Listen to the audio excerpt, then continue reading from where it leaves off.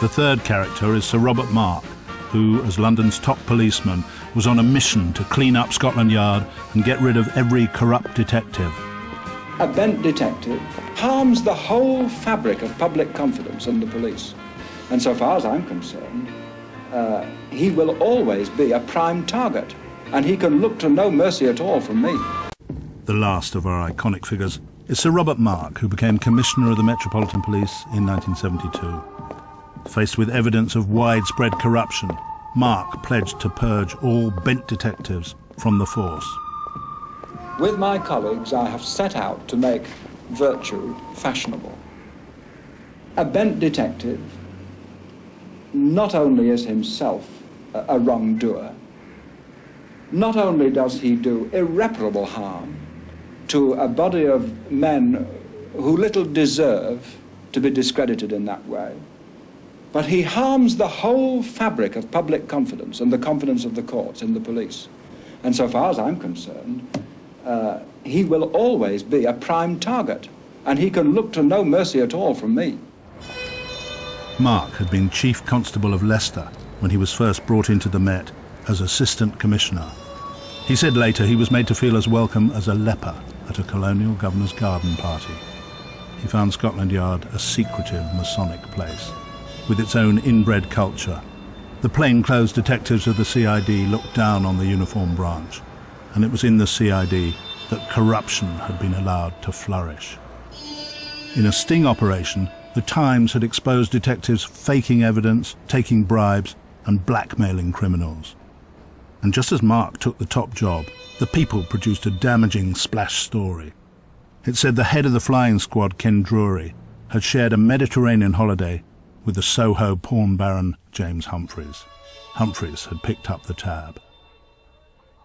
Ken Drury stood down from his job, protesting his innocence, and claiming he'd actually been in the Mediterranean looking for Ronnie Biggs, the great train robber.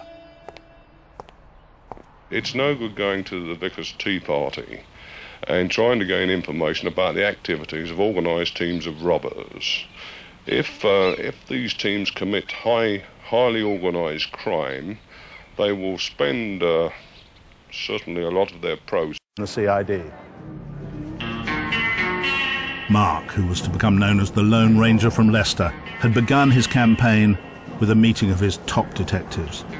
He told them bluntly he wanted a CID that caught more criminals than it employed. There wasn't even a discussion. This was an entirely one-sided meeting. It was said that you actually walked out. Indeed, but this was simply because I told them exactly what I wanted them to hear, and then left them. I think he overstated the case, if I might say so, having been an aiming point as to where he was, because I was a CID officer and was a career CID officer for 22 years in the Metropolitan Police. John Stevens was to rise through the ranks and eventually himself become head of the Met. When Sir Robert said basically all the CID are corrupt, that was, in my view, wrong, because I was not corrupt, and I knew a lot of my colleagues and friends weren't.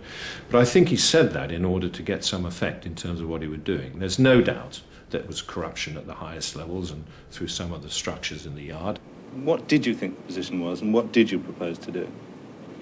Well, I thought the position was that the misdeeds of the few and their apparent immunity was harming both the reputation of the bulk of the CID and of the force as a whole, and that I was prepared to do anything that was necessary to correct that. It's been said to me that you threatened to put all the CID officers back into uniform if it was necessary to correct that. Well, I don't regard that as a threat. I looked upon it simply as a managerial statement of fact, which I would have been perfectly prepared to implement. Mark's prime target for reform was the flying squad, which he saw as a force within a force, ever keen to promote its image as the Yard's heavy mob. The flying squad, they're a fine body of men, they're dedicated, and to do their job they've got to permanently associate with people of the criminal fraternity. Robert Mark saw it rather differently. I simply said to detectives, of course you must mix with criminals, but the criterion you must adopt is that you must mix with them for the public good, not for your own personal profit. We filmed with a team from the flying squad, keen to be seen as the Sweeney and proud of their underworld contacts. Most flying squad officers have their own informants, and this is the way we work, strictly through informants. To me, there's no other way to work. The team was led by a detective inspector. How do you think the criminals regard the flying squad? I think with a fair amount of awe. How rough is it? Oh, it can be a bit rough sometimes. Mind you, I've got 2 wrestlers on my team, that can't be a bad thing. They're good, strong boys. They're my bodyguards, personal, you see.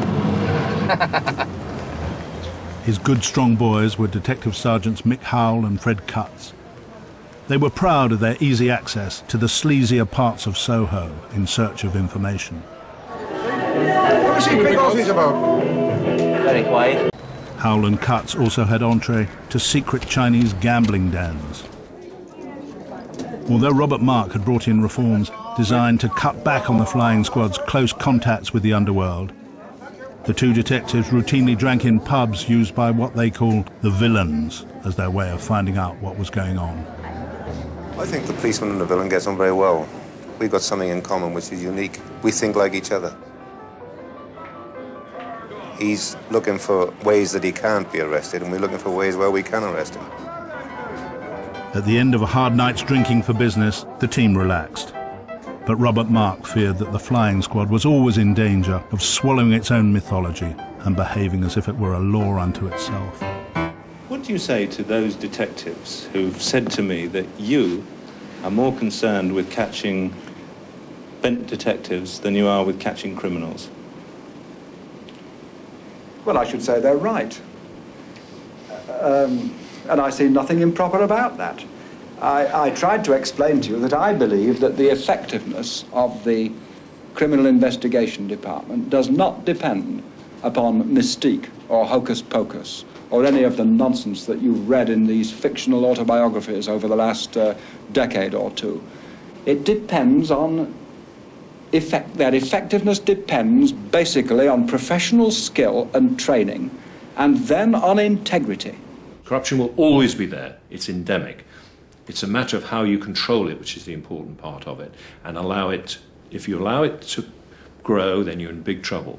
And Sir Robert Mark was all about ensuring that it was kept to the limitations that it was, because it's around, the sums of money that are around, and the temptations are always there. But because the CID were always dealing with what I would call very convincing corruptors, those people who will make it their business to actually try and corrupt police officers and bring them in close, and, if you like, groom them. And unless you're actually aware of that, unless you've got a structure that deals with that, and also you've got a very strong anti-corruption branch to deal with that, which what Sir Robert Mark introduced and was one of the first to do that, then if you don't do that, you will have problems. Mark's new anti-corruption branch, called A10, ended the CID's traditional system. A10 branch. The CID alone would no longer investigate corruption charges against its own officers. A10 was run by the uniform branch, although most of its staff were detectives who would listen to complaints against police from the public. And consequently they've arrested him and charged him with threatening behaviour, 2 assaults and criminal damage. And the officers that have arrested him are 6 foot and as wide as an house. And it's ridiculous. My brother's only 5'2" and weighs about 9.5, 10 stone. In the flying squad, A10 was not popular. They called it the Gestapo and claimed they now had to look over both shoulders at the same time, one for the criminals, the other for A10. Their views were shared by the man who'd been running the CID until Mark took over. I'm afraid I'm left with the impression that the whole of the CID have been sort of blasted, the tar brush across their face. Why should police officers have to think that there's a sort of spy network watching them all the time behind their backs, checking up on them? They are honest, straightforward men, and when they're working these long hours and when they're facing dangerous criminals, they expect some support from their senior officers. They don't expect to have pins stuck in their backside. It had to be done.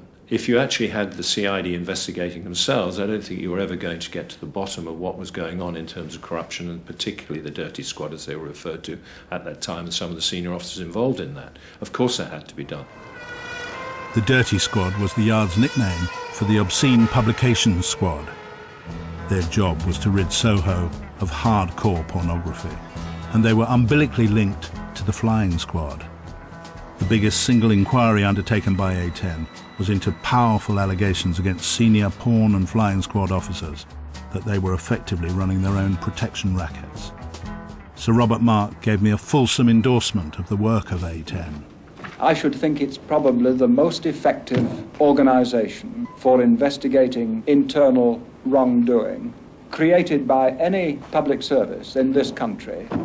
Inside A10, its investigation into the links between Scotland Yard and the porn industry was kept tightly secure.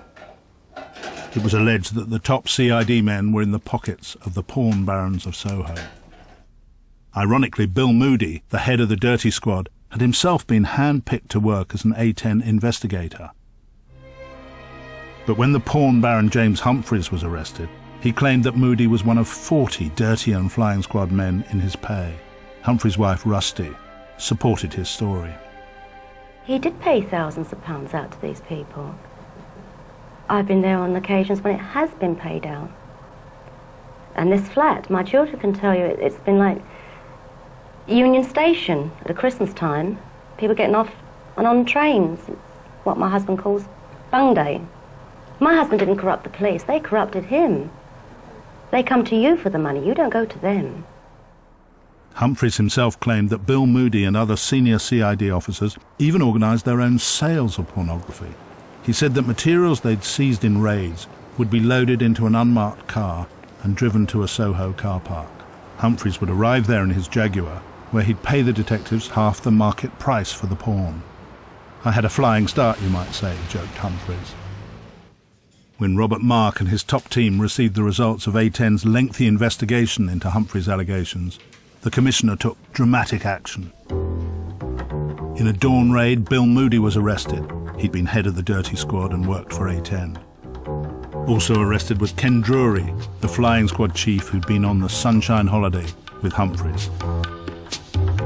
And the biggest fish of all was Commander Wally Virgo, who was in overall charge of both the porn and Flying Squads. Humphreys claimed he paid Virgo £2,000 in cash every month. Throughout the morning, cars brought the arrested men to Cannon Row Police Station, in the shadow of the old Scotland Yard building where many of them once worked. Some, like Kenneth Drury, former commander and head of the Flying Squad, hid under blankets on the back seat. So too did Alfred Moody, formerly Detective Chief Superintendent and head of the Obscene Publications Squad.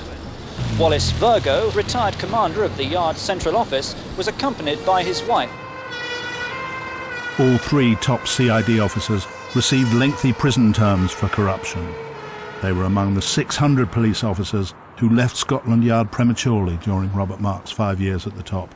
Many of them had been under investigation, and most were what Mark described as shotgun resignations. I think Sir Robert Mark must have gone through hell, because he went through some very, very difficult situations in terms of the top team. But as time went on, and as I watched his portrayal of policing, and he came behind and supported the CID after a period of time, because he had to, because he knew how effective and how important it was to policing London, then I got to respect it. Don't forget this situation lasted from 1879 till 1972. And I was like a surgeon who had to cut out a major cancer without killing the patient. In other words, I'd got to do great execution amongst the CID, whilst at the same time maintaining their morale and to some extent maintaining public belief in them. Hang down your head, son, Julie, hang down your head and cry. Of his reformed Flying Squad, Mark says, "I don't know what they do to the enemy, but by God they frighten me." Sir Robert Mark and the three other characters in this film are now dead, but all four of them lived their lives in primary colours, compared to most of today's public figures who are pastel shaded.